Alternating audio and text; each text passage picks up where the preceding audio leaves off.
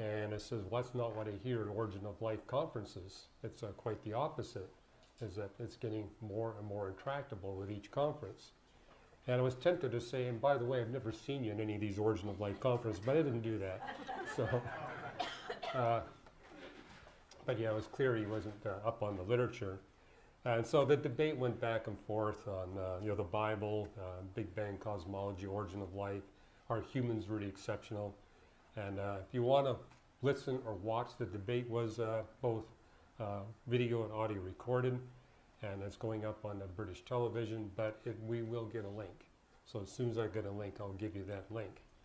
But I love the way that Justin ended it. He says, well, we spent an hour talking about the evidences. And he says, Hugh, what would it take scientifically for you to abandon your Christian worldview and walk over to Peter's side? And I says, well, if you were to show me beyond any reasonable doubt, scientifically, that we human beings are no different than the plants and the animals, there's nothing exceptional about us, we're not distinct in any way, I said, that would be catastrophic to my Christian faith. And if you could show me the universe never had a beginning, and there was no creator for the universe, that would be catastrophic to my Christian faith. Or if you can show me that Jesus of Nazareth didn't rise bodily from the dead. And by the way, that's right in the book of Corinthians, where Paul says, if that didn't happen, we are to be pitied amongst all men because we believe a lie, and we're dead in our sins. You got one of those? That might actually work. Okay, let's see.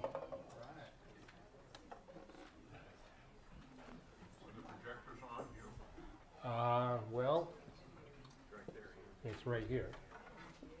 We'll get that on. Maybe one of you can. Here we go. And let's get this one on. Hugh, when you said television, you mean to the public? This is going to be yeah, broadcast it's to the public? radio and TV. It's called Premier. Premier TV, Premier Radio. It's a so. Is it a Christian? Justin Brierley's a Christian. He never lets people know that he's a Christian. He's a very fair moderator, and but his show is basically where he has a Christian and an atheist debate one another on a topic. It's not always a scientist.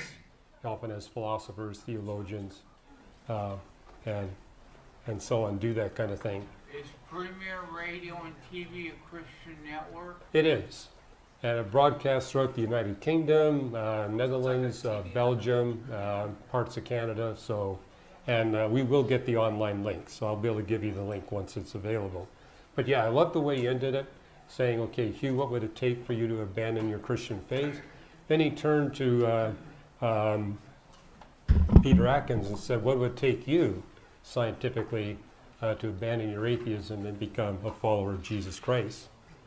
And he basically said, there is no evidence that would ever cause me to change my position. And he said, well, for the last hour, Justin jumped in at the very end and said, last hour we're talking about how we have to base our case on evidence. And now you're saying no amount of evidence would ever cause you to change your position. That's how the debate ended. So, yeah, but, you know, Peter is also part of the British Humanist Association. So that probably explains what's going on there. Hey, I'm actually going to be able to show you some stuff here. This is great. Okay. Well, maybe not. Let's see if I can actually get this up and running.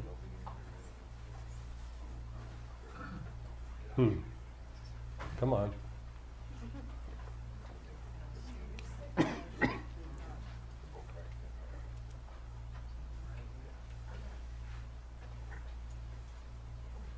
Okay.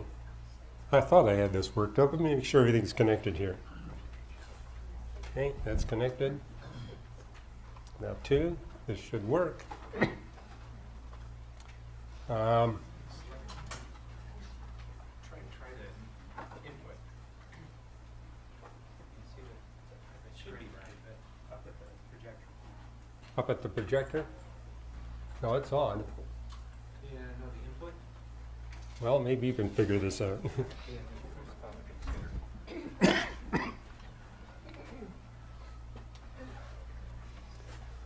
Okay, while we're trying to get that up and running, Okay.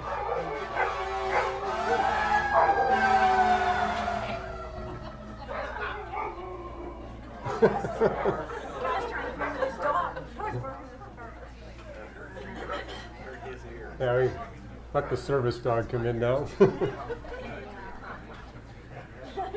Okay.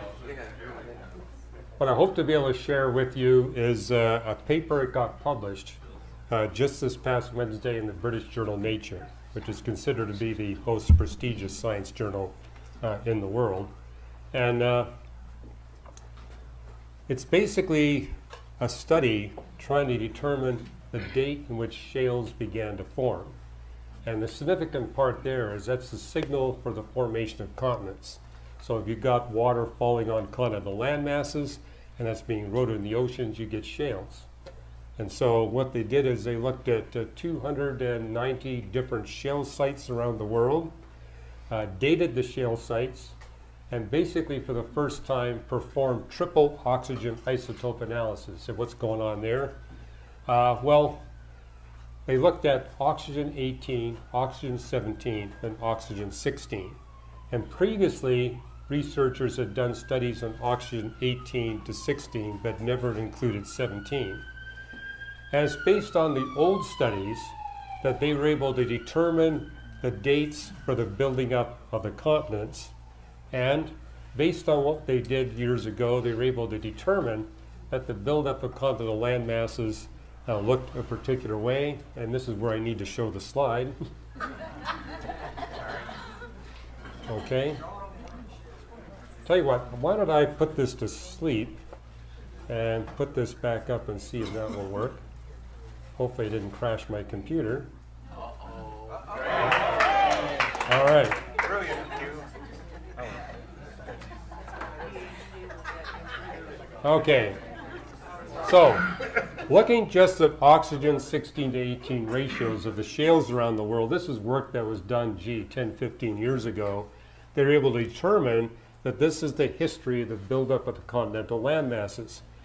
And it basically is in sync with what you see in Genesis chapter 1, where it talks about Earth beginning as a water world. Genesis 1:2, water covers the whole surface of the earth. And so what we see here is that you begin indeed as a water world, then you get tiny volcanic islands, and then plate tectonics kicks in, and you can see these shales giving you the signature that you have aggressive continental landmass buildup when the Earth is about 2 billion years old, and then it gradually increases thereafter. Now, Genesis 1 puts the formation of the continents at the beginning of creation day 3. So you got 6 days of creation, beginning of creation day 3, and notice that the timing here is consistent. Basically telling us that a little less than half of the Earth's current age, we have this dramatic buildup of continental land masses. Okay, this new research basically changes this graph. And so this is what the new graph looks like. Yeah, basically saying, and that's the title of the paper, Rapid Emergence of Continents. You go back one again. Go back one? Another one again.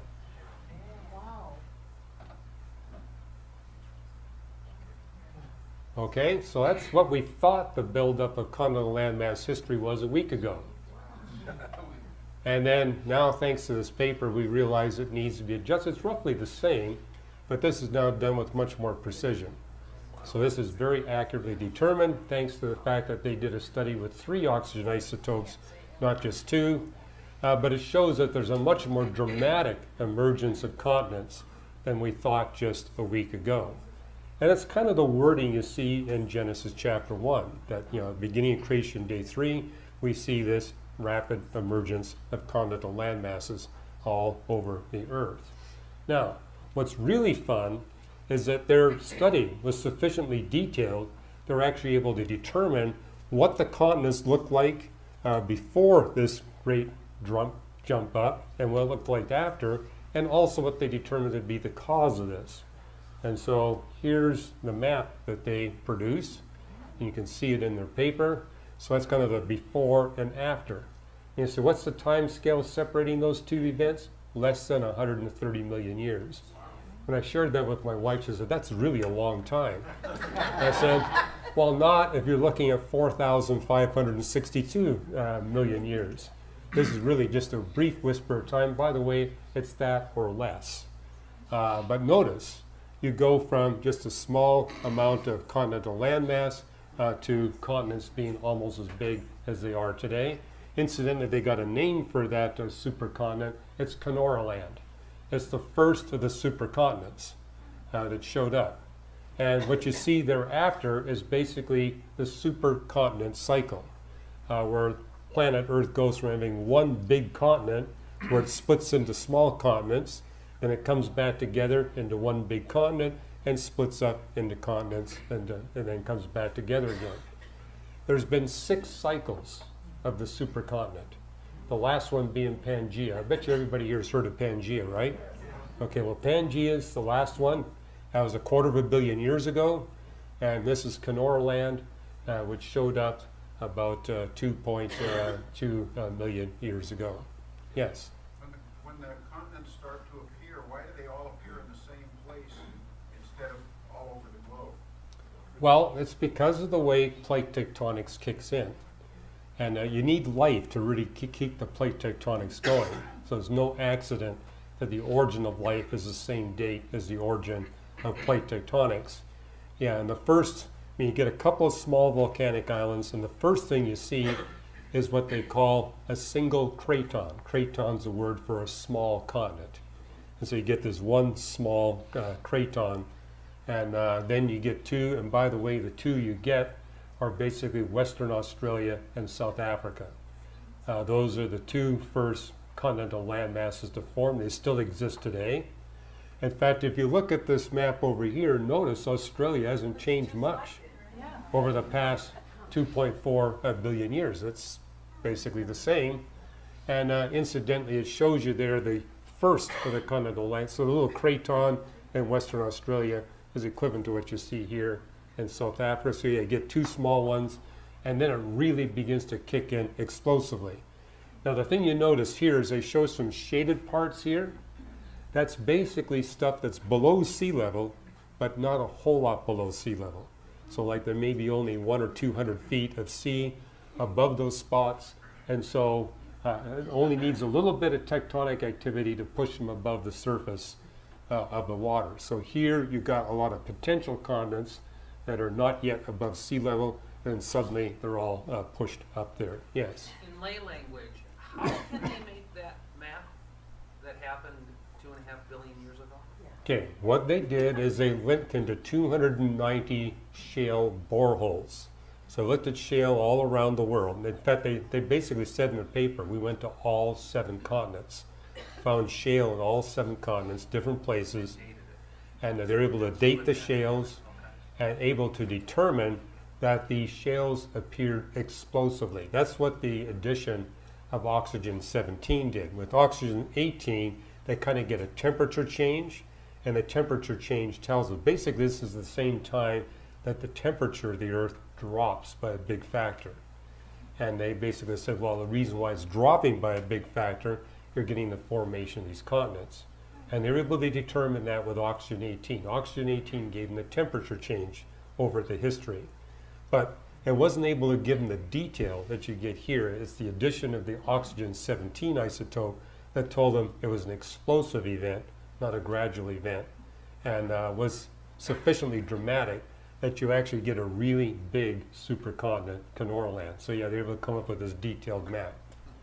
The yellow stuff is basically the new formation. The orange material is stuff that would have formed first. It formed first. The other thing that they were also able to determine was this is the first time you get mountain ranges. And so what you got here are basically little small continents or cratons that are like 1,000 feet above sea level or less. But as you move into Land, you actually get big mountain ranges showing up. So, yes. So is this all pretty much due to volcanism? That's basically due to the plate tectonic activity. So volcanism is a part of plate tectonics. Wouldn't that raise the temperature of the atmosphere? Well, What's happening is that this is coinciding with what's called the Great Oxygenation Event, and so there's a wholesale change in the chemistry of the Earth and a wholesale change in the tectonics. This is something that I've written about in Improbable Planets. If you want the details, they're in there. What this new paper is basically telling us is that it's much more explosive than what we thought. Rather than being something that was gradually occurring over 500 million years, it's really taking place over just 100 million years.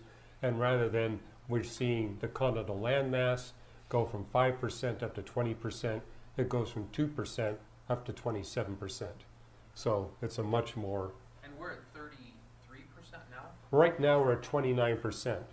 So yeah, since this event, we've only increased the continental landmass coverage by 2%. And before that, it was 2% or less. So it literally went from 2% to 27%. Or to put it another way, the increase in continental landmass between this figure and that figure is 12 or 13 times. So in a very short window of time, the continental landmass is increased by 12 to 13 times. When did the Americas start forming? Well, one of those mountain ranges is the Appalachians. I'm not sure which one it is, but one of those is the Appalachians. So, yes. Can we have ice and water of the three forms? We did, and the Great Oxygenation Event, because when you pump oxygen in the atmosphere, it pulls carbon dioxide and especially methane out of the atmosphere. Those are powerful greenhouse gases. And so that caused the temperature of the Earth to plummet so much it initiated huge ice ages. And not ice ages like we've been having the last couple of million years. They're having what they call snowball or slush ball events. Say, what's the slush ball event? Well, a snowball event is when more than 90% of the planet is covered with thousands of feet of ice. A slush ball event is where it's more than 80%.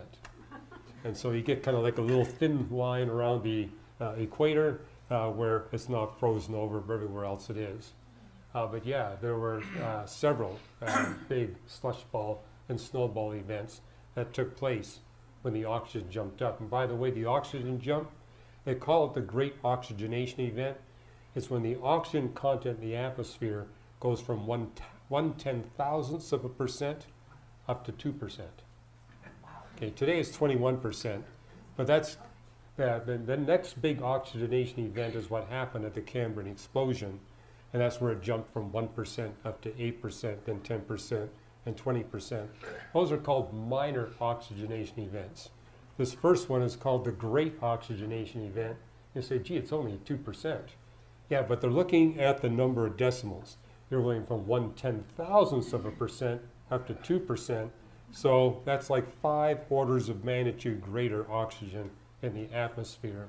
And that had a dramatic impact on the chemistry of the atmosphere and paved the way for what we call eukaryotic life forms.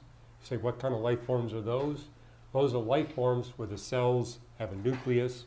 They've got a Golgi apparatus in there. Basically, you're getting complex cells, which enables complex life to come into existence. Yes, Doug. Yes, I think maybe I should have known this by now, but you said that Australia and one other landmass was South Africa. Right. Kind of. Well, like the, And, yeah, I mean, if you look in kind of like eastern South Africa, there's a craton there that dates back before this time. okay, so my And likewise in Western Australia, there's a craton that dates before this time. Okay, so my question is, did biologic and botanical life emerge there first, or this is the part I probably should know? Okay, I know mankind came from the Africa area, the Red Sea or whatever. well, prokaryotic life has been around for 3.825 billion years. That's life based on cells that don't have a central nucleus. But this event led to the emergence of more complex cellular life. Land-based life. So, okay.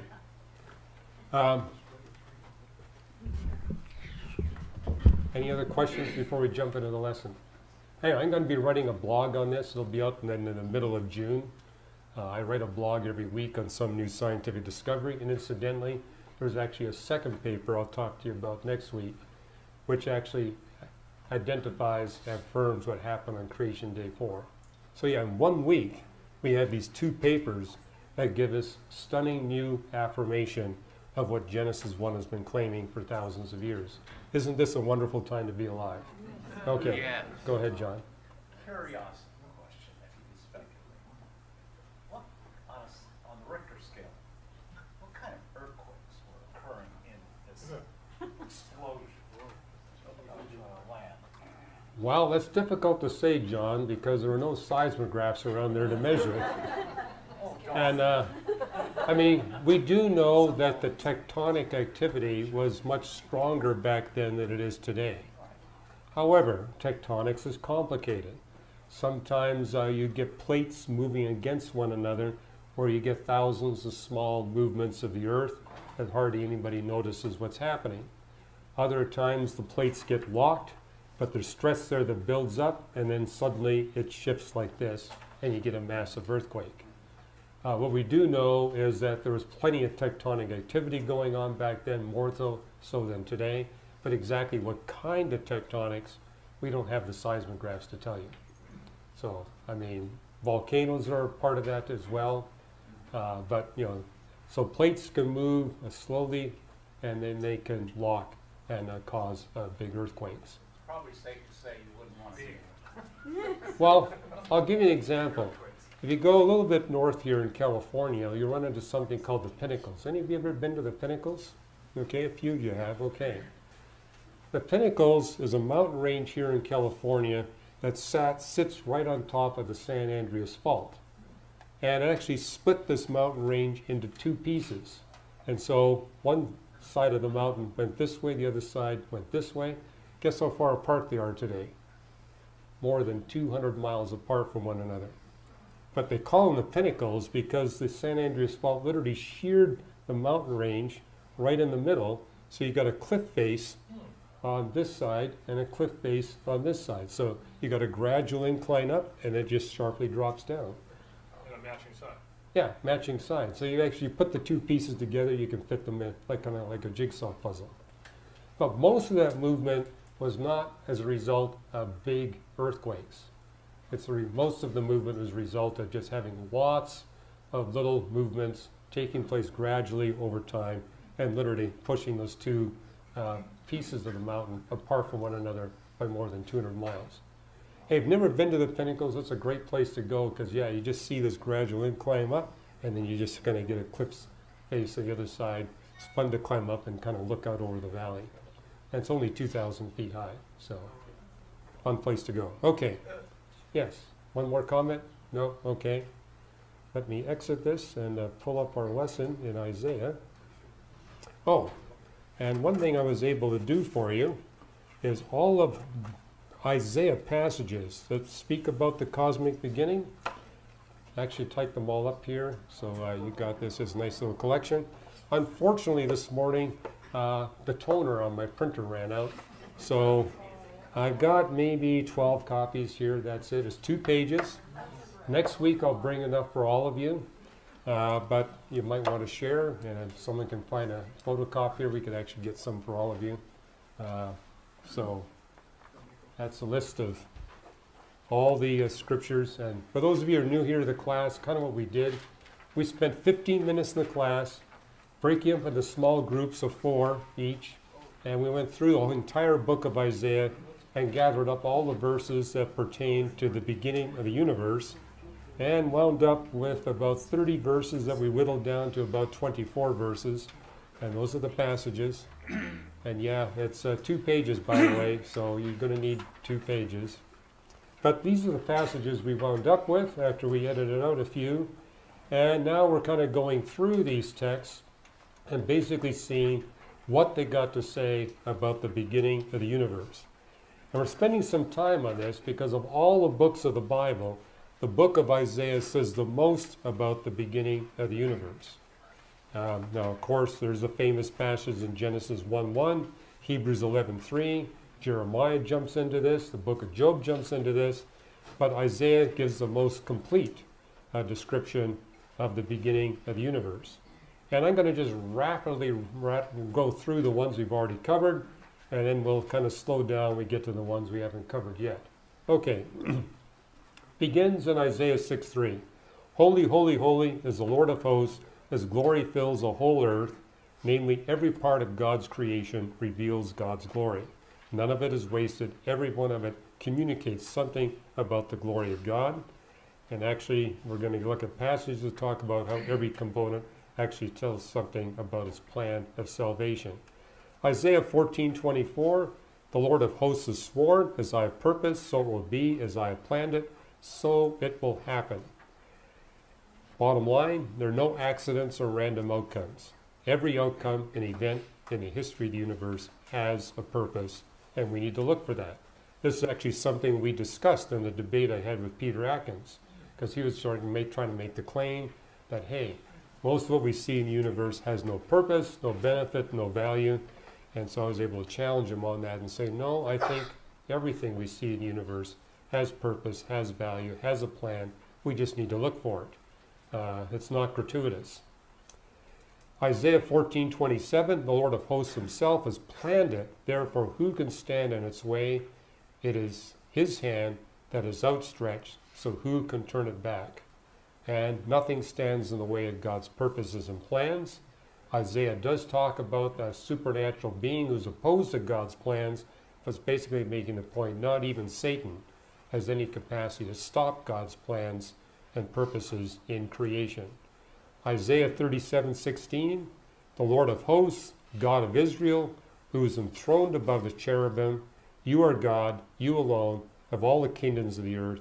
You made the heavens and the earth. God is the only agency of creation. There's no other factor. Notice the reference to the cherubim. An excellent cross-reference here is Hebrews 1, because in the book of Hebrews, the author of Hebrews is basically addressing this idea that the angels were with God and partners with him in creation. Incidentally, you'll still see a footnote in Jewish Bibles to that effect in Genesis 1, because there's a text in Genesis 1 referring to God creating humans, where it says, let us create them, male and female. And they said, well, the reference to us and to we, that's the angels. And so God's not the only agency in creation, the angels are involved. That's basically how Jews get around the fact that the Old Testament appears to teach the doctrine of the Trinity. But notice Isaiah here is saying the cherubim. The cherubim are the highest angels, and he says, no, God sits above them. Only God is involved in creation. Yes, John? I believe Malachi states that only God made the heavens and earth. Right. Well, this text is consistent with that. So how do they get around that one? Well, Or they just ignore it? I mean, as you know, we've had some Jews participating here in the class. The big debate is, okay, where do Christians get this doctrine of the Trinity? And what we're going to see in our study of Isaiah, the Old Testament teaches the doctrine of the Trinity more explicitly and extensively than the New Testament does. But that's something that Jews really struggle accepting, because Jewish theology is that God is one and only one person, not three persons. And so they have to deny what it says there in Genesis 1 and say, well, yeah, it's not that God is two persons or three persons, it's the angels. But this text is making it say, nope, the angels aren't part of it. Hebrews chapter 1 goes into that more explicitly. Only God himself is able to create. God is the only agency of creation. Interesting, I mean, we probably remember some of the discussion we had with Jews who were here in the class. If you look at Genesis 1, the only word it uses for God in Genesis 1 is Elohim. Interesting word for God basically means the one who is singular and plural, the uniplural one. And there's the doctrine of the Trinity right there in the first sentence of the Bible.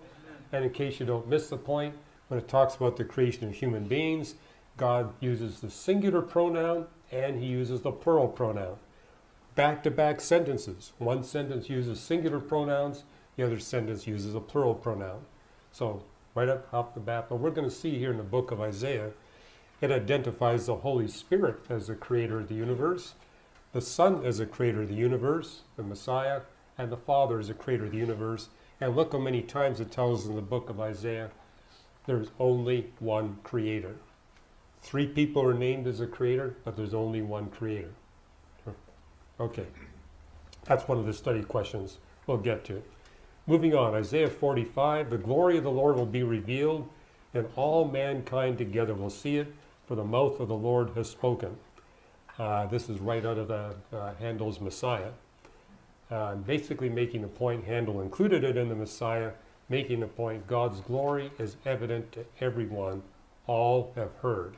And so it's not just those who have been exposed to the Bible. If you've seen the sky at night, you have seen God's glory. And that's why it tells us in Romans, everyone is not excused, because everyone's been exposed to God's revelation through nature, the book of nature. Isaiah 40:12, who has measured the waters in the hollow of his hand, or marked out the heavens, sorry for the typo there, with the span of his hand? Who has gathered the dust of the earth in a measure? Making the point that even a speck of dust, even a single drop of water, is purposed, determined, and measured by God. Now, if he's so fastidious about a single speck of dust, how much more do you think he cares about you as a human being? And so, basically it's making the point, hey, even every speck of dust, every drop of water is measured by God. And somebody, when I went over this a couple of weeks ago, said, how much water is there in the universe? Well, there's a lot of water in the universe. A lot of dust in the universe. It's very dusty and it's very wet. I made the point that water is the 3rd most abundant molecule in the universe, right after hydrogen 2 and hydrogen 3. And so the universe is soaking wet, which is kind of ironic when you have NASA saying we need to follow the water, because where we find water, we're going to find life. Well, we're going to find water everywhere. In fact, the Earth-like planets we're finding have way too much water, 500 to 1,000 times more water than the Earth. And if you got that much water, that discovery I talked about earlier wouldn't happen. The continents would never break the surface of the Earth. And one thing I did mention, by the way, in this discovery is that when the continents jump from just a very tiny percentage, 1 or 2% of the Earth, up to 27%, that set in motion the cycling of nutrients from the continents to the oceans and back to the continents. If that hadn't have happened, there'd be no advanced life on Earth. That nutrient recycling is crucial to sustain plants and animals. And so that was all set up at the Great Oxygenation Event. Okay, Isaiah 40:22. This is where we ended up last time I was here. Very famous passage. God is enthroned above the circle of the earth. Its inhabitants are like grasshoppers. He stretches out the heavens like thin cloth and spreads them out like a tent to live in. So basically making the point, God is able to take care of things here on earth from a perspective so far away, we look like grasshoppers. And we got into a little discussion. I mean, we have flat earth creationists trying to claim this text as proof that the earth is a circular disc. But hey, the whole point here, only a sphere looks like a circle from all perspectives above. And so this text is actually cited as one of the biblical texts supporting a spherical earth. It's not for a flat earth. Then we ended with, he stretches out the heavens like a thin cloth. He spreads them out like a tent to live in. This is the first of several passages we'll be looking at in Isaiah that speaks about the expansion of the universe. There's 7 passages in Isaiah that use the verb natah with respect to the Hebrew verb natah with respect to the universe. Translated here, stretching out of the universe, the verb natah, if you look it up in the lexicon, really means the expansion of whatever is being described. And so it would actually be better translated, he expands the universe. But he expands it like a thin cloth and spreads them out like a tent to live in. Just this past week, while I was in London, I got all kinds of questions of both my Twitter page and my Facebook page saying, okay, I've heard that the universe is expanding. What is expanding into? is it expanding into empty space? I had to explain to him, well, no, space only exists on the surface of the universe. And they said, well, what's this surface? I said, well, it's got 3 dimensions, not 2. Help me visualize this. As I can't. Okay? You can only visualize dimensional properties in the dimensions you personally experience. But to give you an analogy, it's kind of like planet Earth. Earth has got 3 dimensions, and we humans live on the 2-dimensional surface of the 3-dimensional Earth. And so people also ask me a question, where's the center of the universe? And I said, well, that's like asking someone who's constrained to the surface of the Earth saying, where is the center of the Earth? If all you can access is the surface, nobody is at the center. Well, all the stars, galaxies, planets, moons, even the space-time dimensionality is constrained to the 3-dimensional surface of the 4-dimensional expanding universe. And again, don't try to visualize it. It's something we can prove, but it's something we can't visualize. You say, gee, that's kind of inconvenient. Well, the universe is basically a 4 space-time dimensional system. And yeah, I mean, trying to visualize 4 dimensions geometrically can't be done, but it can be tackled with mathematics. I think I gave this example a couple of years ago in the class about when I took a sophomore mathematics class in complex variables at the University of British Columbia. The professor showed us a video clip of a basketball in 4 dimensions of space being turned inside out. And the amazing thing is, if you got 4 dimensions of space, you can turn that basketball inside out without making a single cut or slit in the surface of the basketball. Now, he didn't show it to us in 4 dimensions. He did kind of what a real estate agent does. He shows you your new home in 2-dimensional slices from different perspectives. And that's what this clip did. It showed us the basketball being turned inside out in 2 dimensions from one perspective, another 2 dimensions, different perspective, another 2 dimensions. And so we said, hey, it definitely works. And then the professor had the audacity to say, okay, you've got a week to prove it mathematically. That was our assignment for the week. So yeah, it was a bit of a challenge, but we were able to determine, hey, this really happens if you got 4 dimensions. Now, if you want to really pack oranges close together, if you got 1 million independent dimensions of space, you can take spherical oranges and put them in a 1-dimensional box where there's 0 space between the oranges. That's a little more complicated math problem that you can take home and work on, okay? So strange things happen when you do that, and that's why I'm saying the universe has those strange features. However, this actually has apologetic value. Okay, if you're going to come up with a religion as a human being, you're going to write about that religion in a way that you can visualize with your mind. And notice that's the case with every holy book outside of the Bible. If you look at the Quran, everything it writes is something you can visualize from a human experience, perspectives. Same thing with the Hindu Vedas. That's why their discussions about heaven, for example, are so different than what you see in the Bible. And this actually had a factor in my coming to faith in Jesus Christ, is realizing that this book we call the Bible contains things that we can't visualize from a human perspective, which was a clue to me. It comes from a mind that can visualize those perspectives, someone from beyond the universe. The Trinity is one example. And this is one reason why Jews, for example, in their study of the Old Testament, reject the doctrine of the Trinity because they're wanting to have a God that they can visualize. But God, being beyond the universe, has properties that can't be visualized. However, there are things we can prove that the text actually sustains. So both the New Testament and the Old Testament sustains a description about God that's impossible for us to visualize. And you've heard me say this before in a class, and I got a blog article on this. Science only makes sense if God is triune. So independent of the Bible, we can establish that God is the Trinity.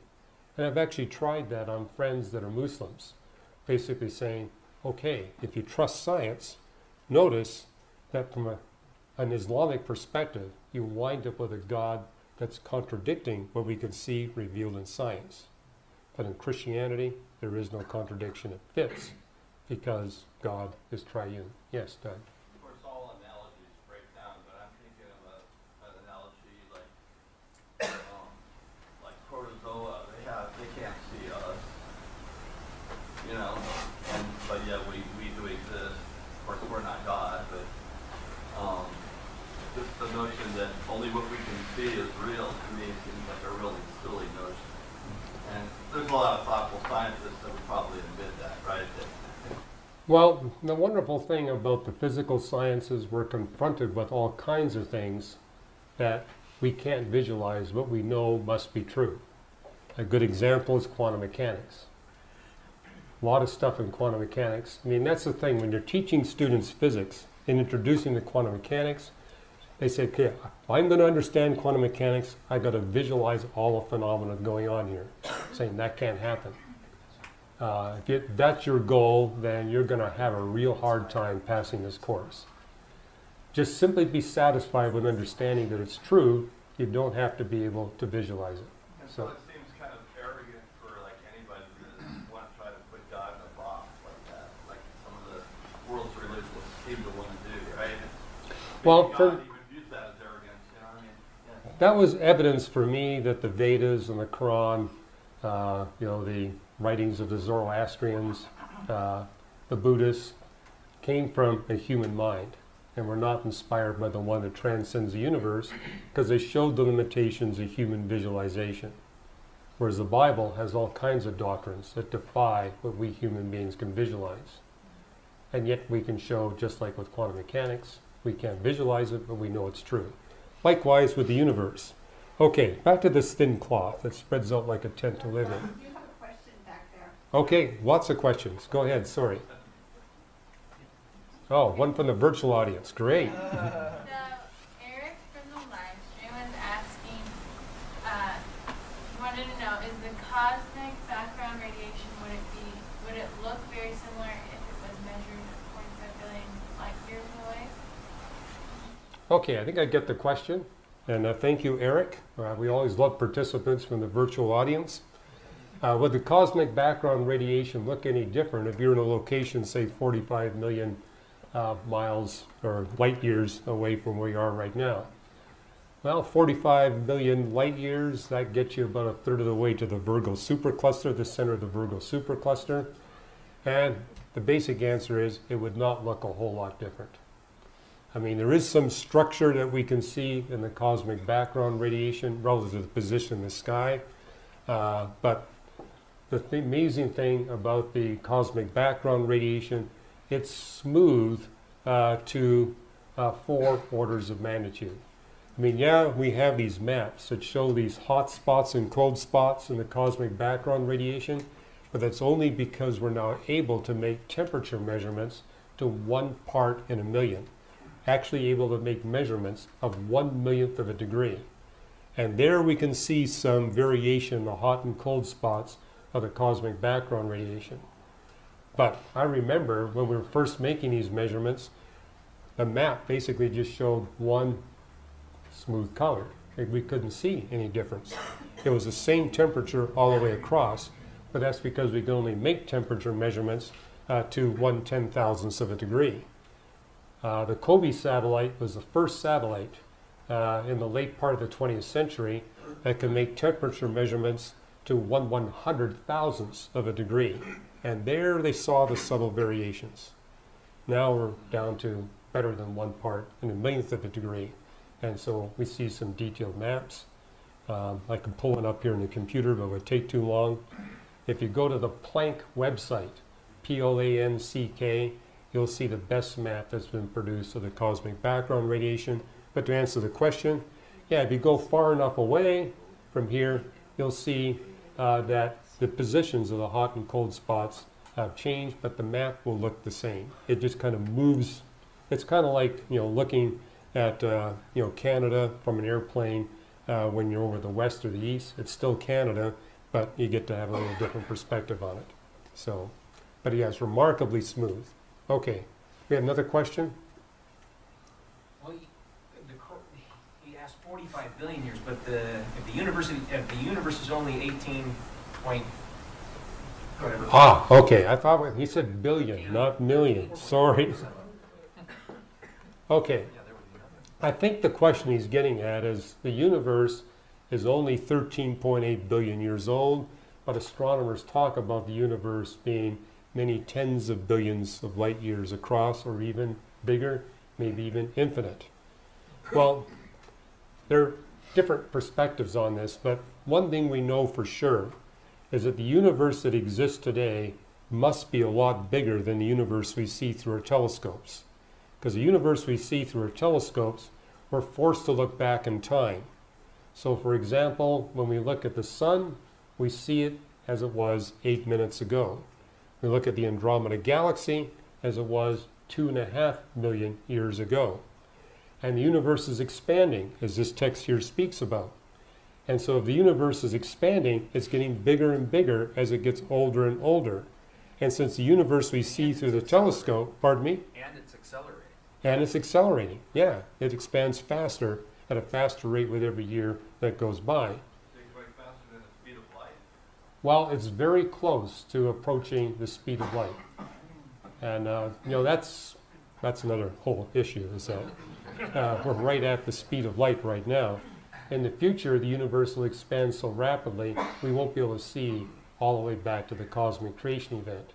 But yeah, you'd think that the universe, since we is only 13.8 billion years old, must be a maximum of 28 billion light years across. But in fact, it's much bigger than that, because you know, the universe that we looked at, say 10 billion light years away, is a universe very much smaller than the universe we see today. So the universe of today is bigger than the universe we see through the telescope. Or as I tell my wife all the time, since I'm an astronomer, I can't be held accountable for the present. I have no access to the present. I can only be held accountable for the past. So, right.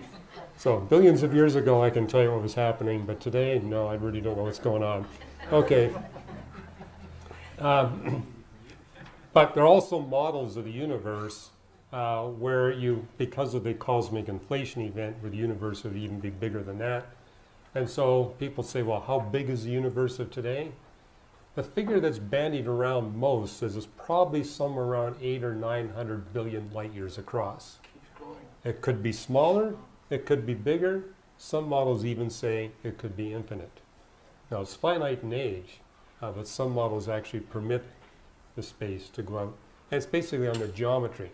The geometry measures to be flat. If the universe is flat, the space goes out to infinity. If it's spherical, then it's finite. If it's hyperbolic, it goes out to infinity as well. And it measures to be flat to about 4 places of the decimal. And actually, that's what you'd want if you want life in the universe. So yeah, it's bigger than the billions of light years that we can see. But back to this question about the analogy how everything in the universe is constrained to the 3-dimensional surface of the 4-dimensional universe. I find it interesting. It talks about how he stretches out the heavens, expands the universe like a thin cloth, and spreads them out like a tent to live in. Now, people have made the point, maybe this isn't exactly what the text is saying, but it is consistent with the idea that the reality of the universe is a surface. And just like a tent is a surface material, a thin material, and the reality of the tent is the surface, now it's inside, now it's outside. And people say, well, what's the universe expanding into? It's expanding into nothing. Beyond the space surface of the universe is nothing. Inside the space surface of the universe is nothing. And you say, well, what's out there? Well, just wait. The space surface will expand and get there. But beyond the space surface is nothing. Interior, there's nothing. It really is kind of like a thin cloth, like a tent, spread in such a way that human beings can live within the universe. So it's possible that you might even take this beyond just a mere metaphor to literally speaking about the shape of the universe. Yes? You, in all the places that talks about the heavens being spread out, are those words in continuing present tense? No. The 11 texts that talk about the universe expanding show up in all 3 Hebrew verb forms. This has come up in a number of debates I've had, especially with Michael Shermer, the Skeptic Society not far away from here. He's been making the point that they're all in the present tense. They're not. That it's in all three Hebrew verb forms, and basically making the point that God created the universe with the property that would guarantee that it would continue to expand. So the fact that we see it in all three Hebrew verb forms means these are more than just figures of speech. The Bible literally is speaking about the universe expanding. Incidentally, this came up in my debate with Peter Atkins. He said, well, you're just reading this into the Bible because you know this stuff is true from your knowledge of astronomy. Who said this before Big Bang came along? And I said, well, lots of Jewish theologians actually saw Big Bang cosmology in the Old Testament 800, 900, 1,000 years ago. So it's not just 21st century astronomers that are reading this into the text. Okay, got a few more minutes. Let's go on to another passage. Yes? Thanks. I'd like us to consider the verb forms, and as you know, the participle form here of natah, that it's, and in the overall context, what's really important and what I appreciate is that we're talking about the predictive nature of God beyond the ability of man to say things. I don't think this verse or the other 7 fit into that. I do think Genesis does, because natah itself as its participle form, I think again, we have an article in, I think, June of 2002 on the RTB website that makes a good point, that it's used as a noun, it's substantive. And it's he who stretches. And with participles, they have no aspect or equivalent tense, but depend upon context. And in this verse, it's especially interesting that natah itself is important to what is stretching, and what I have found in looking up natah, and we also have other things in the verse. It's a very wonderful verse for a lot of things to come together. But what I found about natah is it is associated to turning or to stretching out an arm, or to roll the sky back as a scroll, to turn morally, or to be inclined one way or another, not to turn from the left or to the right. And here, I'm pretty convinced, based upon other scriptures and concordism, that it is talking about a person or anyone looking at the heavens from the left to the right, from horizon to horizon, even stretching out an arm and saying, God stretches this out, but not, and we can't even read into natah, a continual expansion that's ongoing. And as we discuss this, that's what I think I'll bring to the discussion is, what do we do with participles? What do we do with all consecutive verbs attached to this participle, natah? And how do we look at syntax and semantics and really etymology of natah itself to stretch? And I think God is a stretcher, but he keeps it stretched. He actively holds the universe in place just as he sits on the circle of the universe. Mm-hmm. And this verse is wonderful in that all of the action words except one are participles. And so participles, they become very important. But even more important, and I'll sort of summarize this, is it God expanding to expand even the past to rakia? Or is it God stretching a limited left to right? That's hard to tell from the participle, and it really is. But when we look at the word natah and its etymology, not many people have done that and brought that to the conversation, and it's surprising that natah will do it. Yeah. One of the articles we have on our website, you'll see John Ray's name along with my name on it. Yes. Okay. That's the one that goes, I think I included that in the 4th edition of the Creator and the Cosmos. I put that one in because it's the more technical article on these 11 texts. And I was reluctant myself to, I saw this in the text when I was reading as a teenager. How far can you push it in terms of Big Bang cosmology? But it was John Ray who came to me and said, I've done a big study on this. It's a lot more secure than you may think.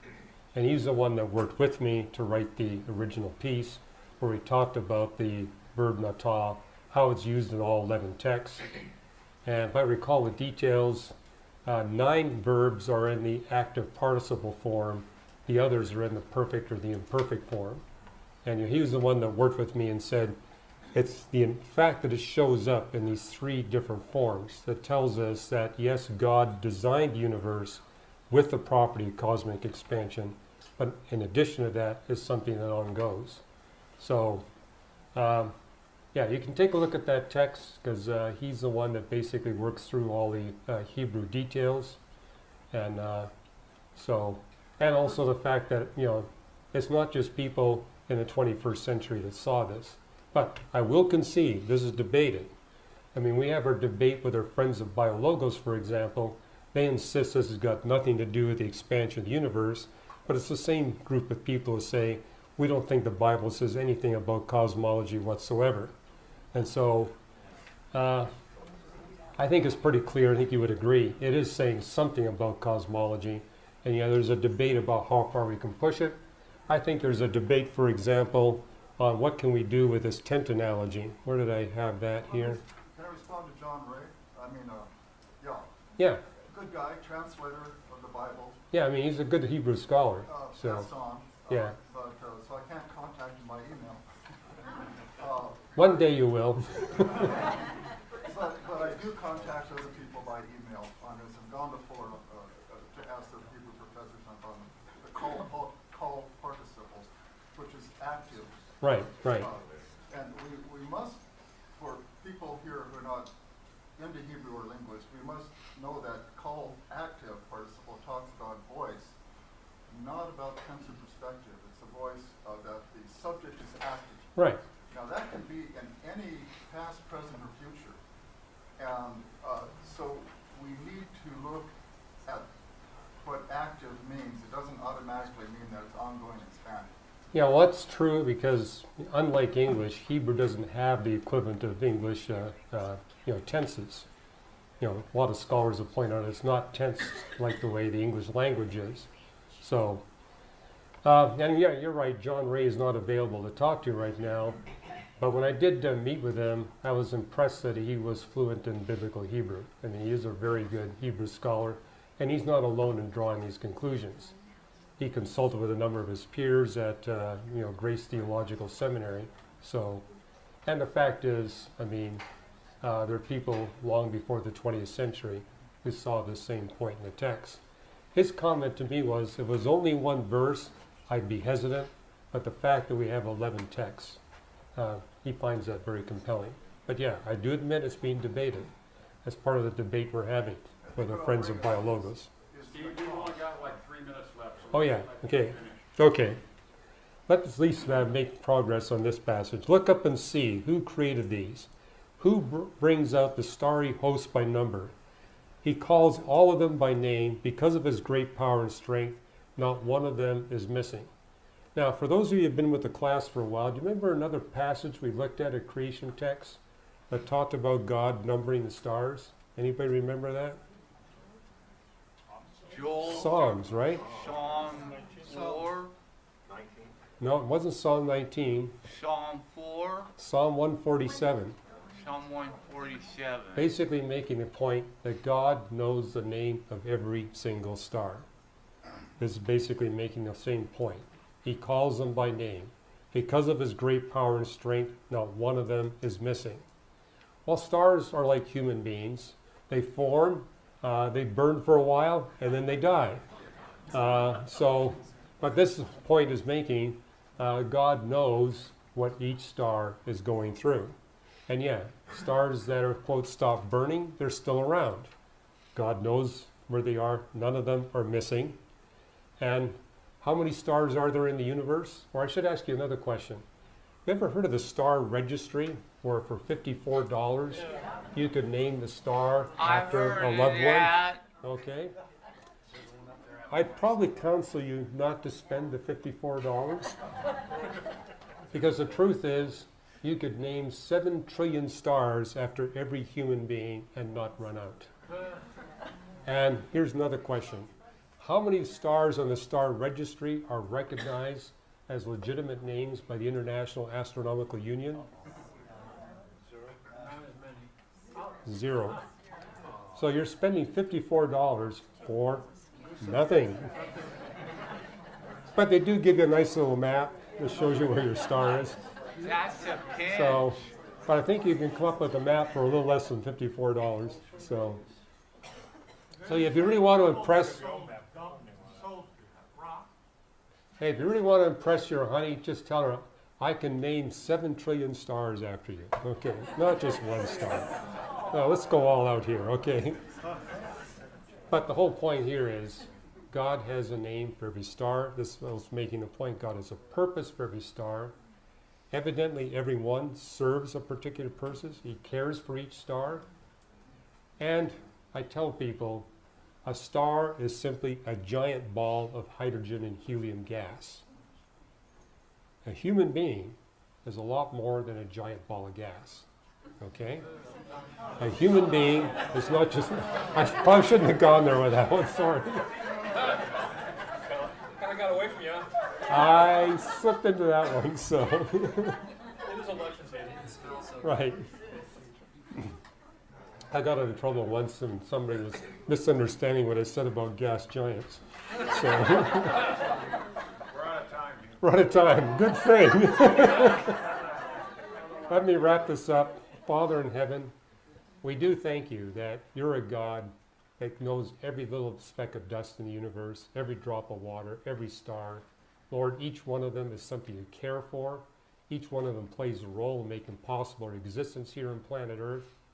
And Father, if you know the name of every star, if you care for every speck of dust in the universe, every drop of water in the universe, how much more must you care for each of us human beings?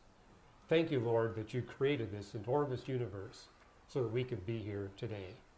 Help us, Lord, to find the purpose you've put in place for every star, for every speck of dust, for every drop of water.